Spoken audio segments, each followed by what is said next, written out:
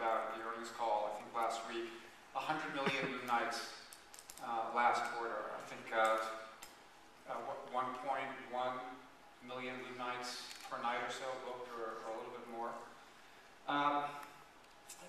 Consolidation in the OTA landscape has been one of the biggest, I think, themes or trends over the past couple of years. The gulf now, right, between the number one and the number two and everybody else is so vast. So if you were the head of planning and strategy at, say, the fifth largest OTA today, what would you be doing? Well, I think the fifth one's already being bought, isn't that right? That's a good question. The first thing is, while that number sounded very big, that 1.1 million a day, that's really actually in terms of the total amount of hotels being booked around the world. It's actually small. And when you do something in terms of the total size of travel, and nobody really knows, your numbers are probably as good as anyone's, but if we say travel is somewhere... I think they're actually a little bit better, but anyway. If we said travel somewhere between $1 trillion and $1.5 trillion around the world, and we only booked 50 billion last year. I mean, there's still so much room for everybody. That's the first thing. But if you are number 5 or even number 50, the question is, how are you going to compete? What are you going to do well?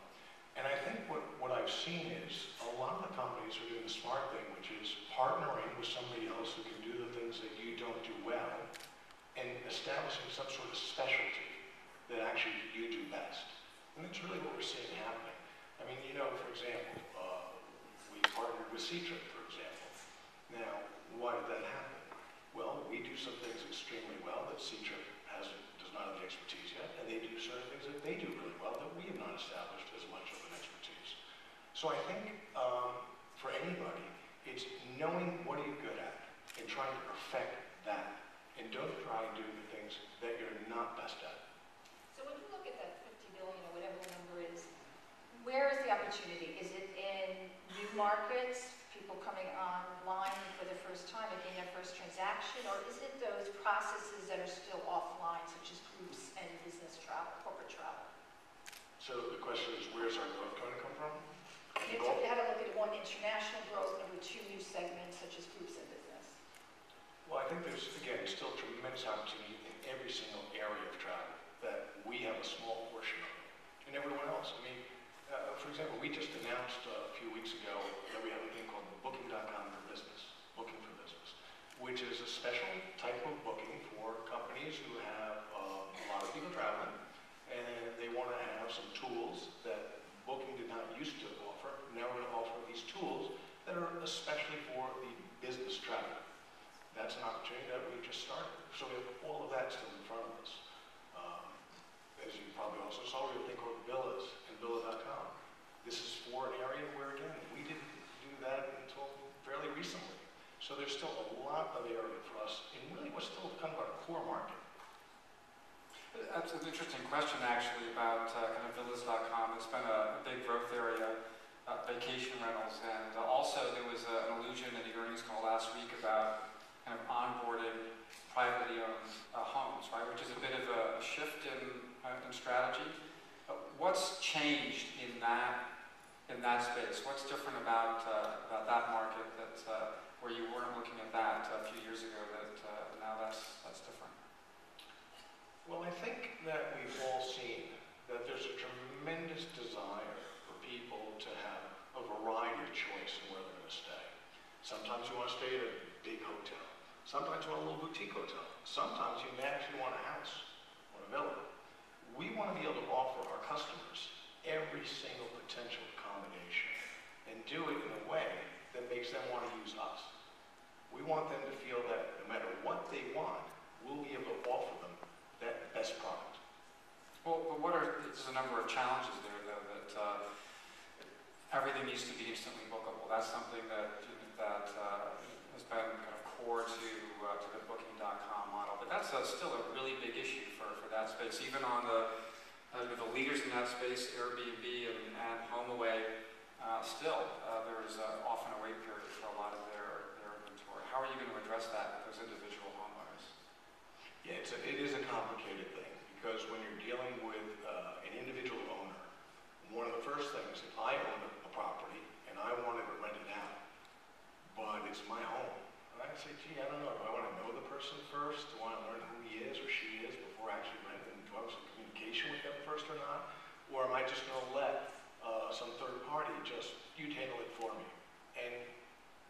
it's hard to say. Some people probably are not comfortable doing an instant booking and have no control over who's going to be in their home. Other people get comfortable, and I guess it really comes down to the trust you have with that third-party agent. If that third-party agent is able to verify this is a good person, they're not going to wreck your house, that makes a big difference than it's just somebody you never heard of. So one of the great things about our company, I think, is we've established a high level of trust with them. And we have to maintain that, obviously, all the way through to something like a Villas. Is that something where you are going to pursue those relationships directly with the individual owner, or is it a partnership with HomeAway or potentially with Airbnb? Well, I think one of the things that's always important is never tell people in front of a large audience what you're going to do There's next. not many people here. This is a very lightly attended session. Right. No one's interested in what you feed. Right. Priceline. Yeah, it's a small company. Here's the thing. We will continue to examine all the different ways that we can accomplish that goal, which is to provide the customer with the best experience. And if that means that somehow we have to partner, then maybe we will. If it means that we have to hire a lot more people to do it, maybe we'll do that. But we'll look and always try and do what's best for our customers. And customers, by the way, works both ways. Don't forget, the supplier is our customer too. It's a two-sided market. We have to do right for both sides.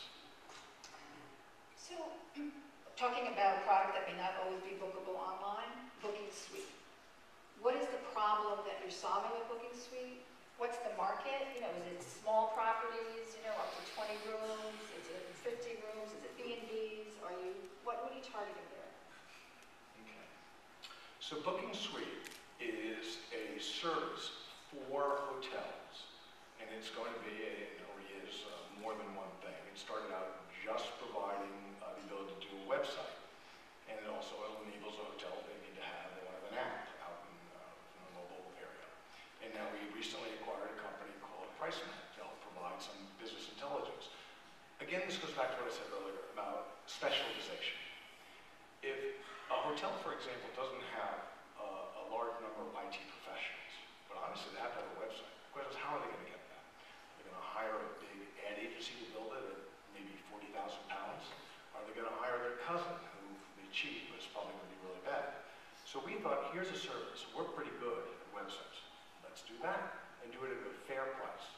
Then we said, well, gee, mobile is really big, but if you're a small player, you may not be able to afford what it's going to cost to keep updating all those apps all the time. And you have to do it for more than one platform. You got to do it for iOS. You got to do it for Android.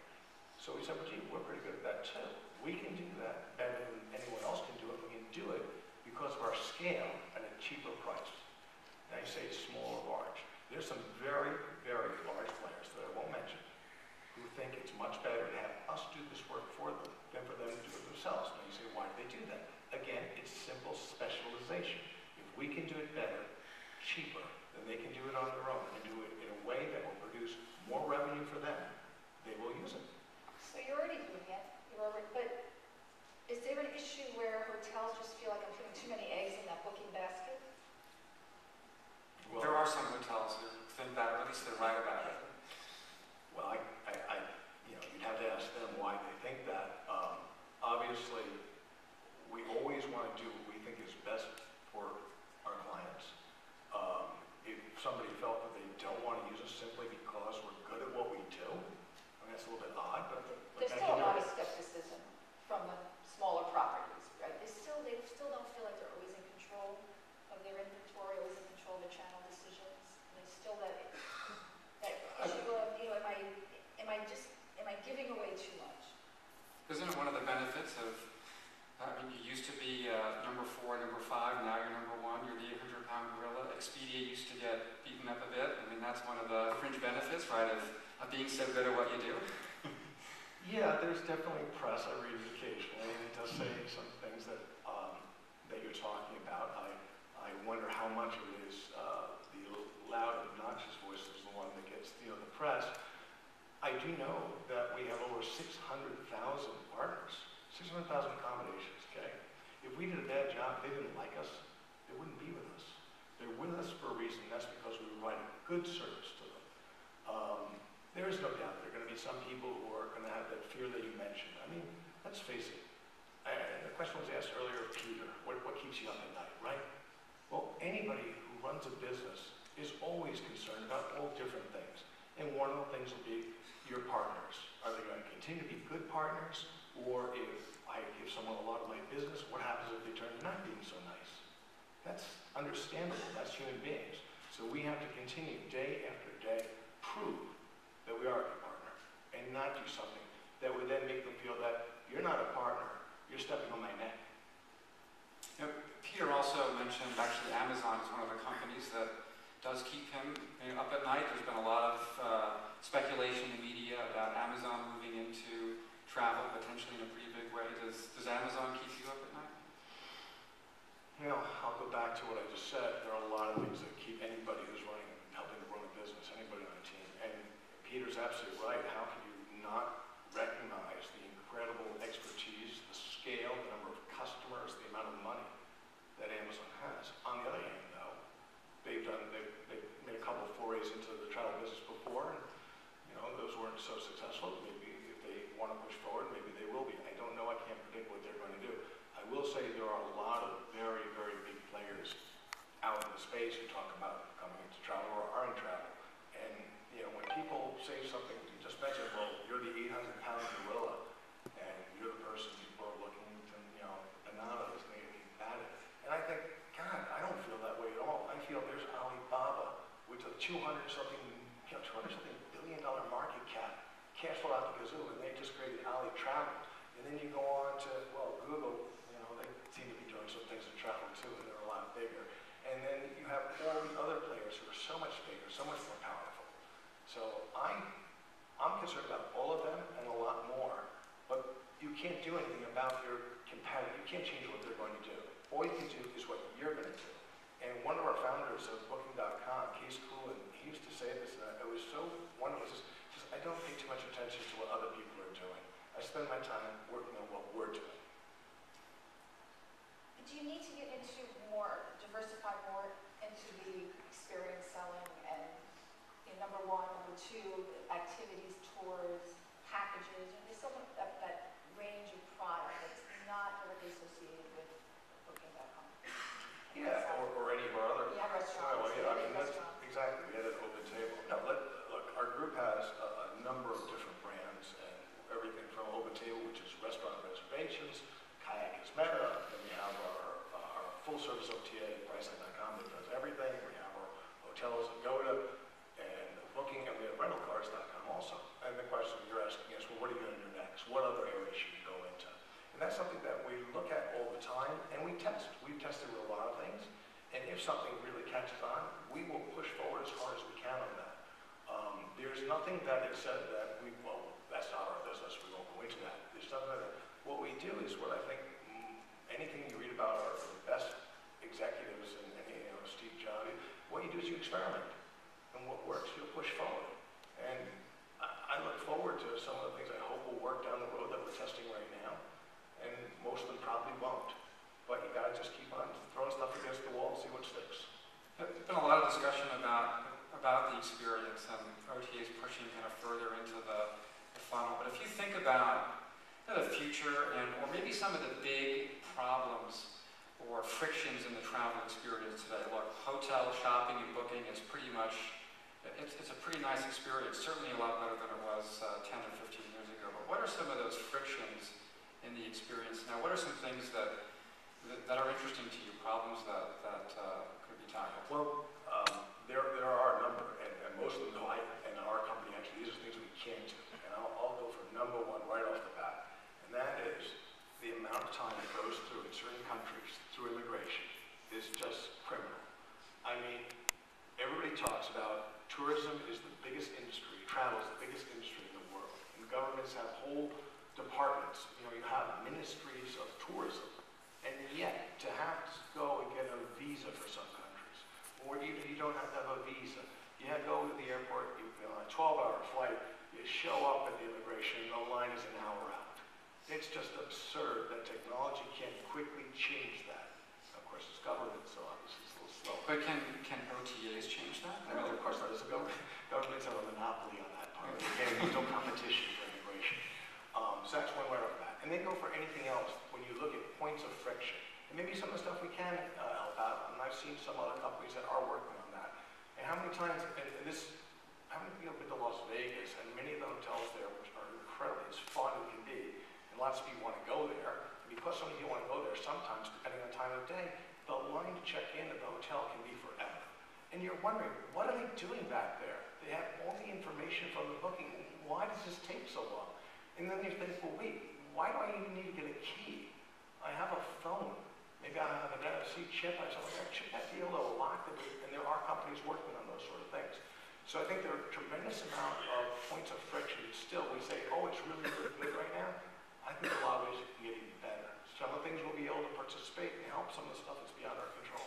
So if we just, well, kind of connect the dots, right, between, say, that, is a really interesting and really big problem, and, some of the investments that you've made, like in the booking suite acquisitions, being able to reach in deeper within that reservation to provide some of that support, right, beyond the booking and into the experience. Is that exactly? And here's the point about that. Again, it comes down to most hotels probably don't have the capital, they probably don't have the expertise, they can't hire people to help make those fun.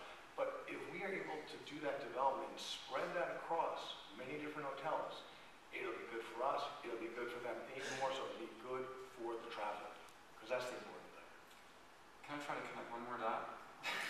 Just on that, so within the booking suite, there's also a really interesting acquisition that got some coverage, but I don't think the Priceline group made much noise about it, but it was Rocket Miles, which is a really interesting kind of loyalty play based in the US. Is there now, and Priceline also is the one kind of big OTA that doesn't have a loyalty or rewards program. Is there a tie-in with Rocket Miles and booking suites, and am I going to be able to use my hotel points against a restaurant reservation and open table? I mean, this is what analysts like to do. We like to connect all these dots. I should write that one down, by the way.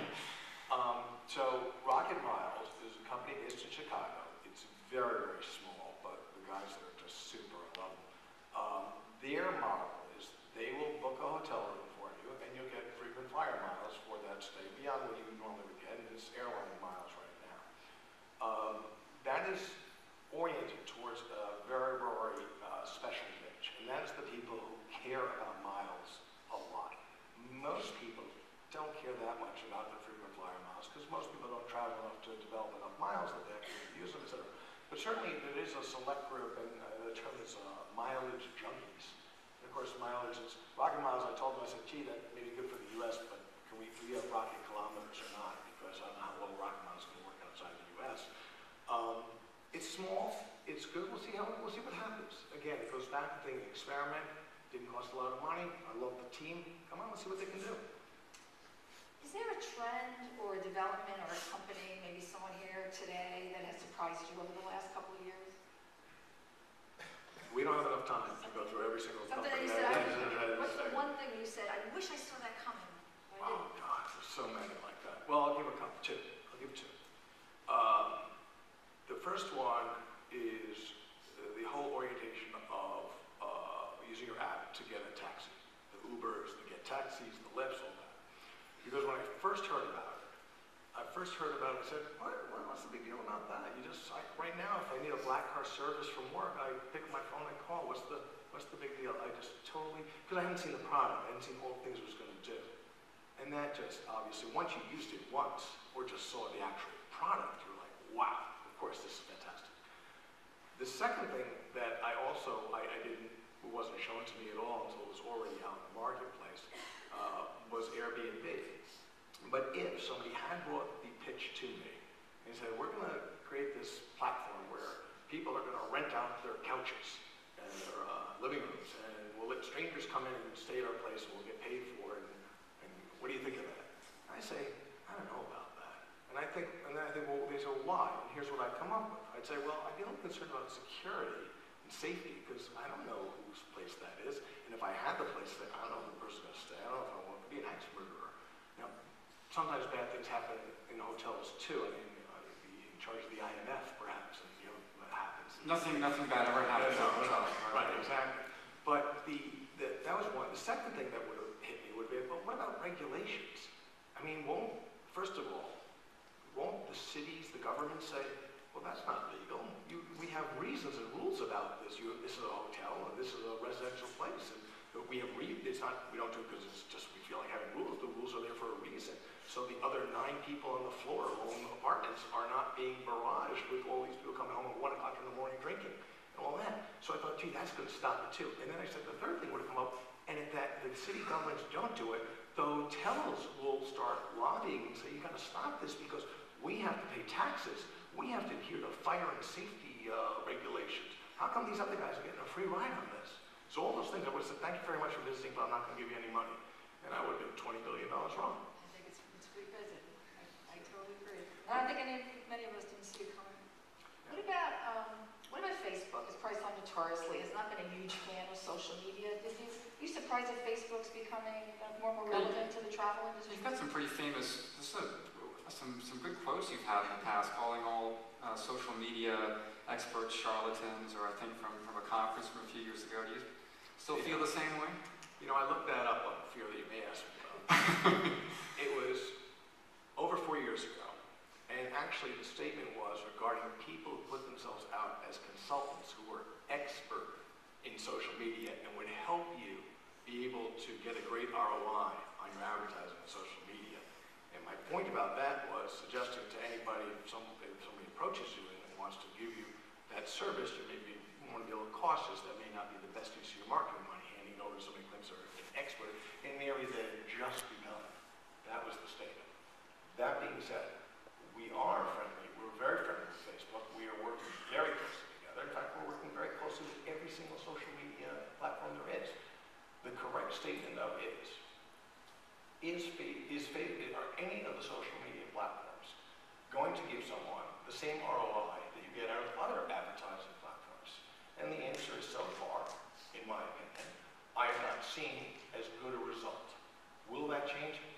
I hope so. I think everybody who has any part of advertising would love to have more ways you can actually spend at a high positive ROI than less. Who wouldn't want that? Everybody wants that. We'll continue to work with these different social media platforms to try and help them create the right way to get that high ROI. There are some sectors that we talked about that maybe you kind of overlooked or were surprised by. What are some sectors or areas, say, within the startup world that maybe are getting a lot of funding or a lot of attention? Maybe they're overinvested. There's more hype than substance there. Well, I won't pick out an individual one, but I'll talk about a general statement that came out a couple months ago. There's a very famous VC guy. His name is Bill Gurley at Benchmark. Great guy. And he said something at a conference, I believe, and he used the term FOMO, fear of missing out. And he was describing why are valuations what they are? Why are they so high? Why are people willing to spend their big money at these incredible, lofty levels? And I think his reasoning is right, because you have a lot of money, too much money, some would say, too much capital flowing in, and people who have that money, the general partners at the VC firms, whatever, it's their obligation to invest that. They got money from the limited market, they're going to invest it. So when you have that situation, one builds on the other one. So everybody feels, well, maybe it's a little bit, I don't know, maybe it's a little bit during the time before the financial crisis when the CEO of Citibank said, you have to keep dancing when the music's playing. You know, and the music is playing. The music's playing, exactly. Ladies and gentlemen, Glen Fogel.